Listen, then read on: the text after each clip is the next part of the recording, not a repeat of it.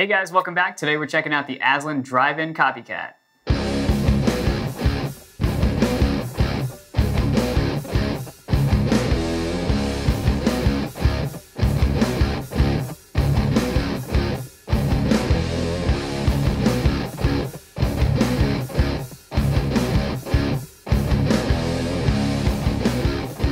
So the Drive-In Copycat, as you can see, it has this really Sonic quality.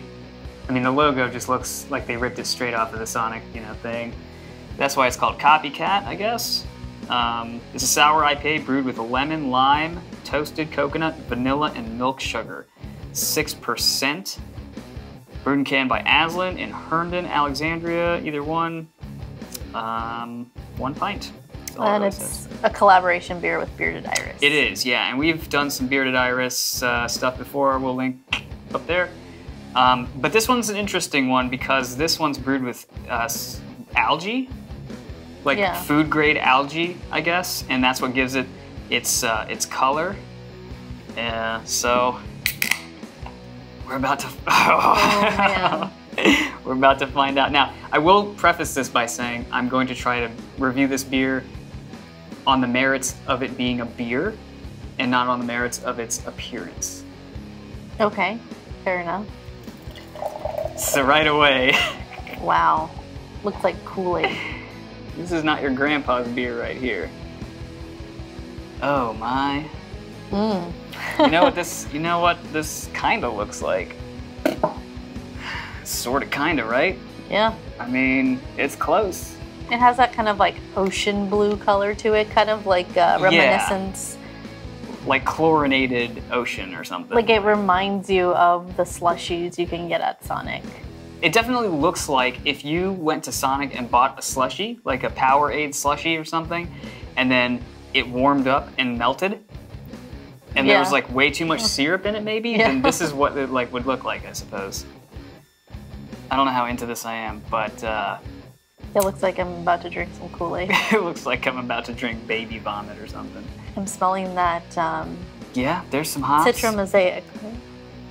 I don't know, the can didn't really say anything about that. I think it was Citra Mosaic and something else. I do smell kind of like that creamy coconut. I know I said I was going to review this based on it being a beer, but it's just so bizarre. I feel like I'm smelling stuff I shouldn't be smelling because of the color. Like I get coconut, I get those hops. I don't get much of any malt character at all. I mean, would you? No. I don't know. I think this is one we're just gonna have to go for it. Cheers.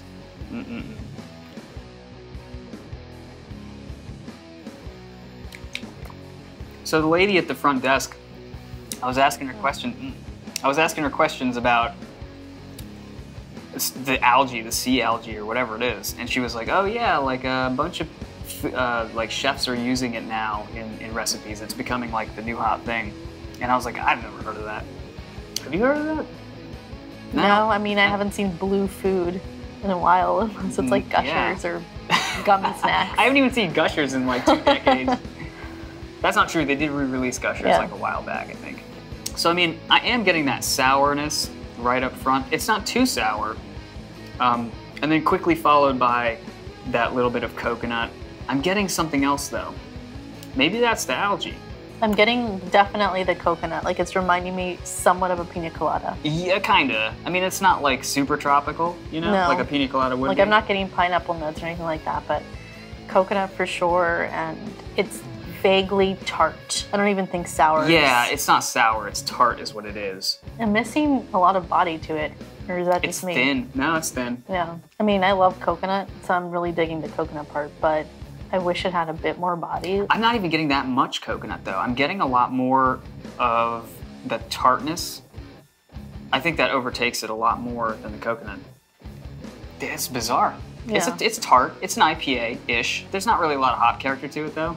Like it's mild. Definitely bitter on the end notes. But yeah, it's just missing like that substance. Yeah, it is a little bit thin, I feel like.